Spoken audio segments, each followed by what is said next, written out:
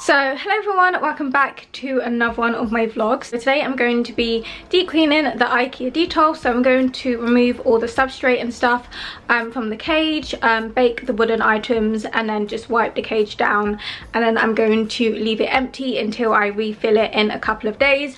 So I'm not going to be setting up the cage in this video. I'm going to be doing that in a separate video. Today is actually really hot. It's like 30 something degrees and it's boiling, so that's going to be great fun when I'm cleaning out the cage.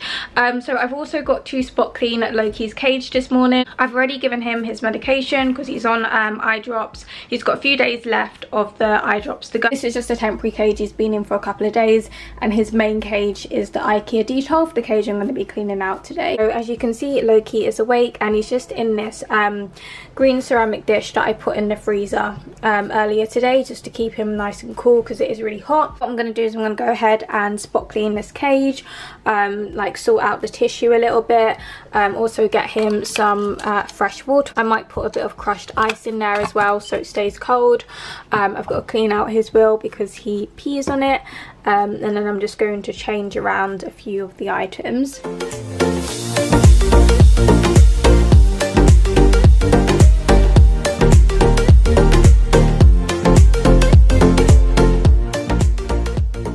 So I've just finished setting up the cage for Loki. Just got in some fresh water and I put a few little ice cubes in there, so that should keep the water nice and cold for a little while. This is the ceramic dish I had put in the freezer. Actually just arrived in the post today. Pets at Home, it's their new watermelon bowl. It's honestly the cutest thing. It's so adorable.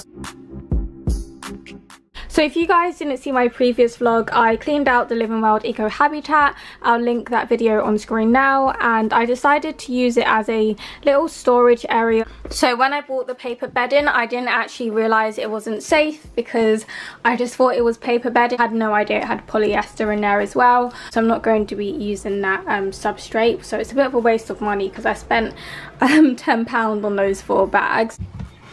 Okay, so now that I've sorted Loki out for the morning, I'm going to go ahead and make a start on cleaning out the IKEA detail. I'm going to be removing all the items first. I'm going to separate the wooden items from the ceramic items. Ceramic items will get cleaned in some hot soapy water, and the wooden items are going to be baked in the oven for about half an hour, just so that it kills any germs or bacteria on there, so that they're really nice and sterile for when I use them to set up the cage next week. And then I'm going to scoop out the bedding using a dustpan and brush, and then basically just disinfect the cage. This will probably be quite a quick video because I'm going to go ahead and just time-lapse everything. So I'm going to be placing all of the wooden items on this lid, so that way it's easier for me to bring them into the kitchen when I need to bake them in the oven. But yeah, so I'm going to go ahead and make a start on cleaning out this cage.